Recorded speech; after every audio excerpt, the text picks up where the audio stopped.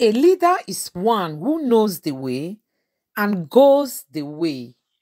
So, guys, 2023 is by the corner. I don't know if you are still undecided when it comes to who to vote for come 2023 presidential election.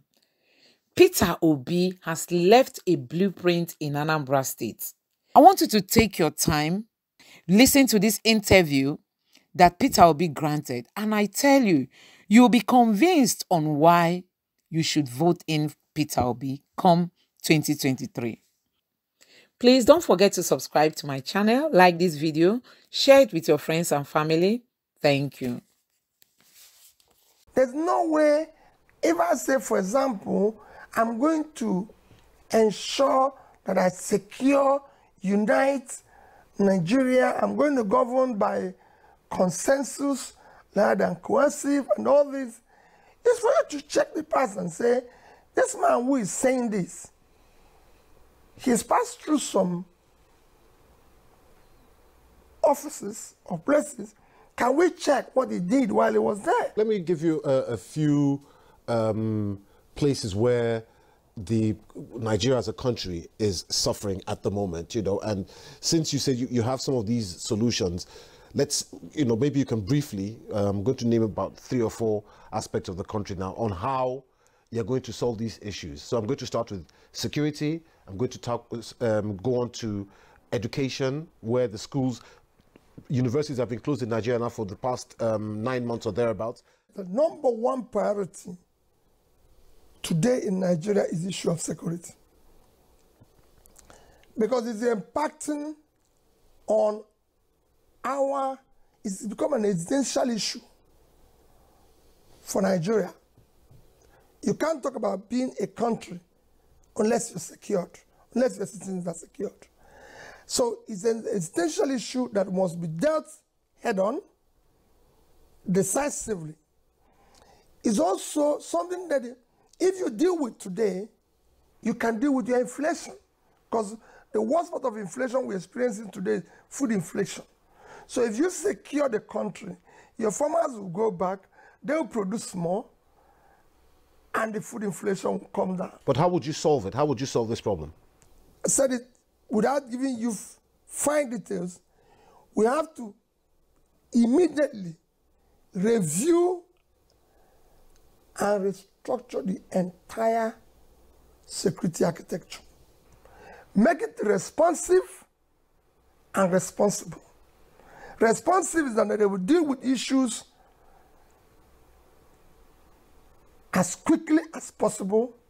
Responsible is that somebody is in charge, and if he's not doing it, don't wait. The person will go.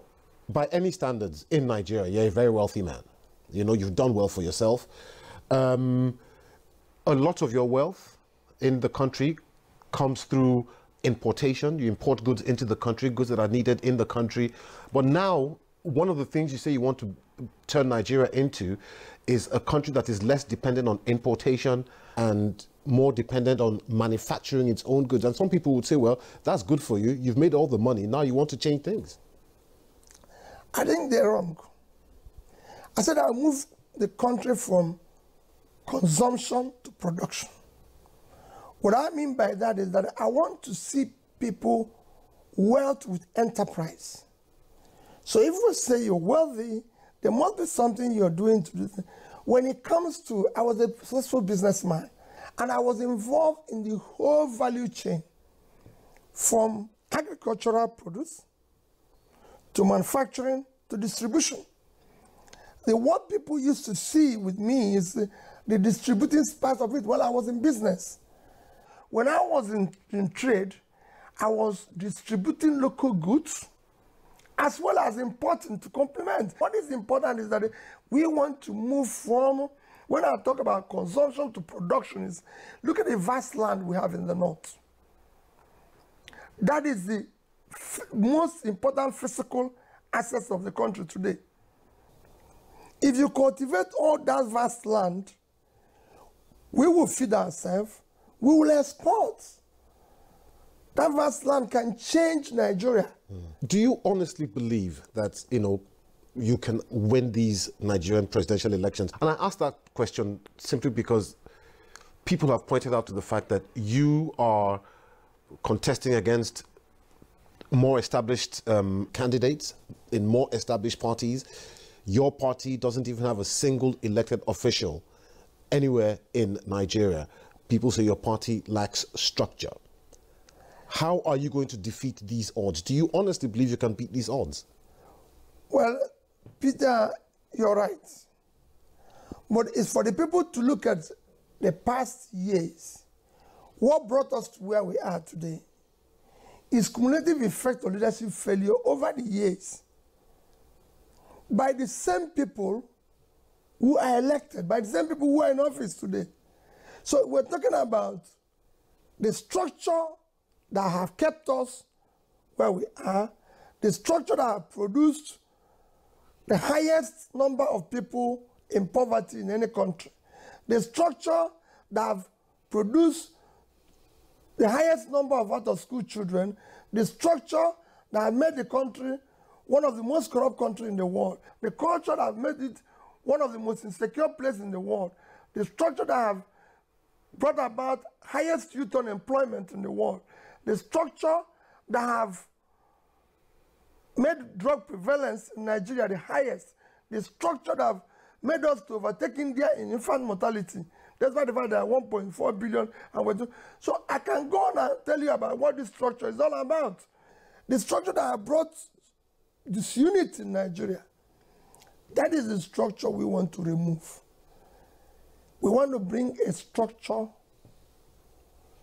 that will secure, unite, and bring about production-centered leadership in Nigeria, where we will start pulling people out of poverty. Our children will be in school, where we will start ensuring that people get jobs when they leave school by supporting micro, small enterprises, a structure that will start governing by rule of law, a structure that will fight corruption. This is the structure we need now. So I believe that the people know what I'm fighting for. Where do we want to be in the world of today? The world of today has changed. And we must be in the Committee of Developing Nations. And that's what I'm promising.